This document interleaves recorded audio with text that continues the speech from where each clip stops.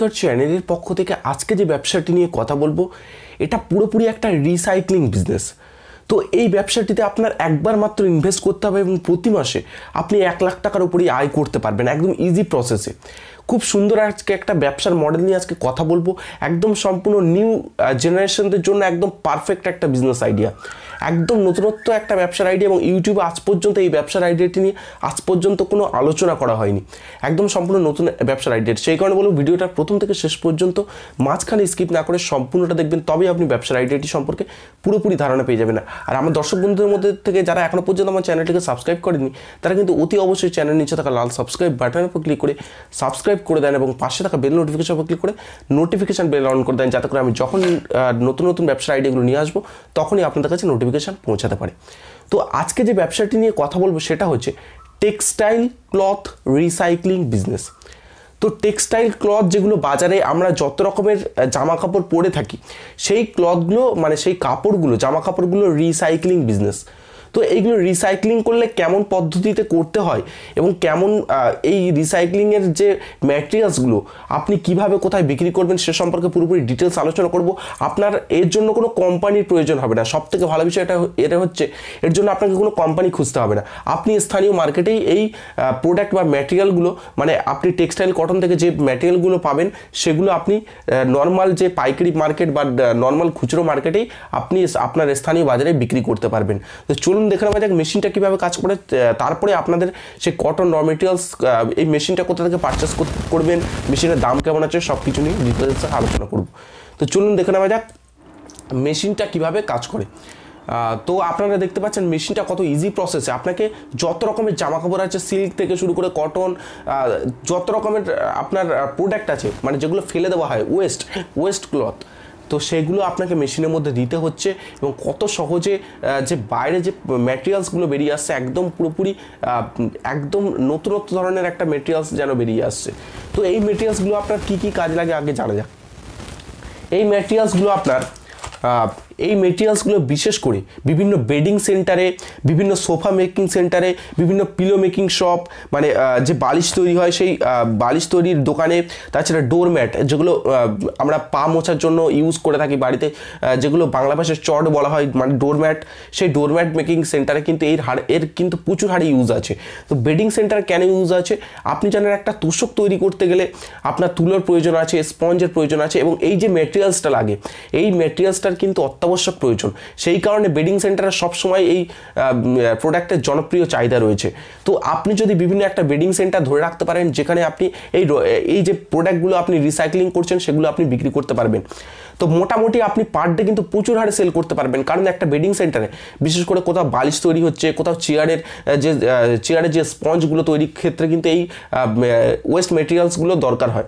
তো এই ওয়েস্ট মেটেরিয়ালগুলো বিভিন্ন বেডিং সেন্টারে একটা তোষক তৈরি করতে, একটা কম্বল বা একটা লেপ, যে কোনো ব্ল্যাঙ্কেট তৈরি করতে বা বিভিন্ন সোফা সেট তৈরি করতে, বিভিন্ন পিলো মেকিং মানে বিভিন্ন বালিশ তৈরির ক্ষেত্রে কিন্তু এই র মেটেরিয়ালসের প্রচুর হারে ইউজ আছে। তো আপনি এই ক্লথগুলো মানে এই কাপড়গুলো আপনি বিভিন্ন যেখানে টেলারিং সেন্টার আছে মানে যেখানে দর্জির জামা কাপড় সেলাই করা হয় সেখান থেকে আপনি কালেক্ট করতে পারবেন।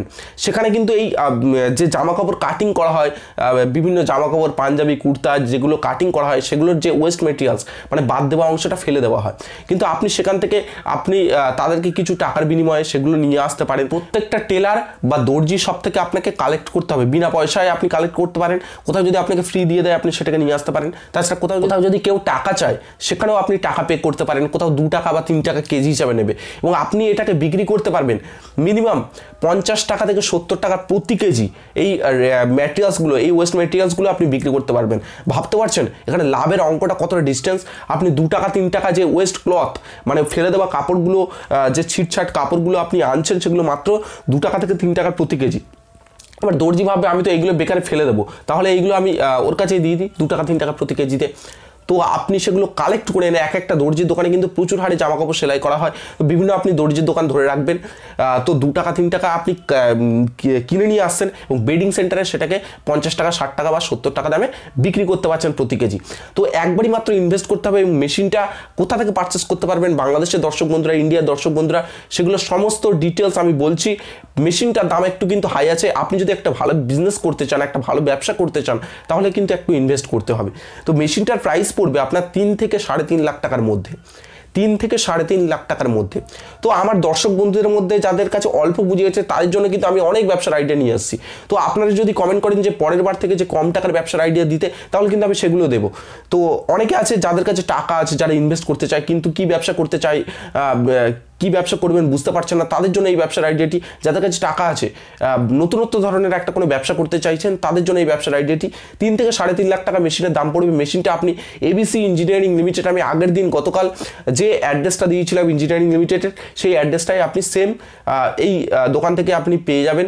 আরেকটা হচ্ছে বাংলাদেশের আপনি হযরত শাহ জালাল মেশিনারি মার্কেট নবাবপুর থেকে আপনি মেশিনটা কিনতে পেরে যাবেন।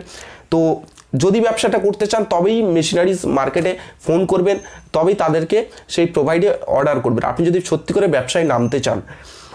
তো আমি দুটো অ্যাড্রেস দিয়ে দিলাম, আপনাদের চিন্তার কোনো কারণ নেই, একদম ইজি প্রসেসে বিজনেস। আপনাকে জাস্ট ক্লথ কালেক্ট করতে হচ্ছে এবং বিভিন্ন ব্রিডিং সেন্টারের সাথে, পিলো সেন্টার, সোফা সেন্টার, সেগুলোর সাথে যোগাযোগ করে রাখতে হচ্ছে যারা ম্যানুফ্যাকচারিং করে, এগুলো ম্যানুফ্যাকচারিং ইউনিট আছে তাদের সাথে আপনি যোগাযোগ করে রাখলে তারাই আপনার বাড়ি থেকে এসে মাল কিনে নিয়ে যাবে। আপনার বিক্রির এখানে কোনো ঝামেলা নেই, একদম সম্পূর্ণ একটা নতুনত্ব ধরনের ব্যবসার আইডিয়া। এই ব্যবসা সম্পর্কে যদি কোনো রকম প্রশ্ন থেকে থাকে তাহলে কিন্তু আমাকে অবশ্যই কমেন্ট করে জানাতে পারবেন, আর প্রত্যেককে কমেন্টে উত্তর দেওয়ার চেষ্টা করি। আর এই ব্যবসাটা থেকে আপনি প্রতিদিন মিনিমাম, সেখানে কেজি প্রোডাক্ট সেল হয়, কেজি প্রোডাক্ট সেল হচ্ছে, মিনিমাম আপনি পার ডে হয়তো 100 কেজি বা 200 কেজি প্রোডাক্ট আপনি সেল করতে পারছেন। তো প্রচুর হারে ইনকাম আছে, আপনি প্রতি মাসে লাখ টাকার উপরে ইনকাম করতে পারছেন। এবং শুধুমাত্র একটা মেশিনারিজ বসানোর জায়গা, আপনি যেখান থেকে এই মেশিনটা বাড়ির আপনি 220 ভোল্টেজে আপনি এই মেশিনটা চালাতে পারবেন। বাড়ির যে 220 ভোল্টেজ আছে সেই ভোল্টেজে আপনি এই মেশিনটা চালাতে পারবেন। তাছাড়া আপনি চাইলে আলাদা কানেকশন নিতে পারেন। তো এই ব্যবসাটা করার জন্য কিন্তু একটা ট্রেড লাইসেন্স তৈরি করতে হবে, কারণ আপনি একটা বিজনেস করছেন, তার জন্য কিন্তু ট্রেড লাইসেন্স মাস্ট। তো এই ব্যবসার আইডিয়াটি যদি ভালো লাগে থাকে অবশ্যই একটা লাইক করে দেবেন এবং বন্ধুদের মাঝে মনে করে অবশ্যই শেয়ার করে দেবেন। পরের দিন আপনাদের জন্য আরেকটা ইউনিক ধরনের ব্যবসার মডেল নিয়ে উপস্থিত হব। ততক্ষণে আপনাদের কাছ থেকে বিদায় জানাচ্ছি। ধন্যবাদ।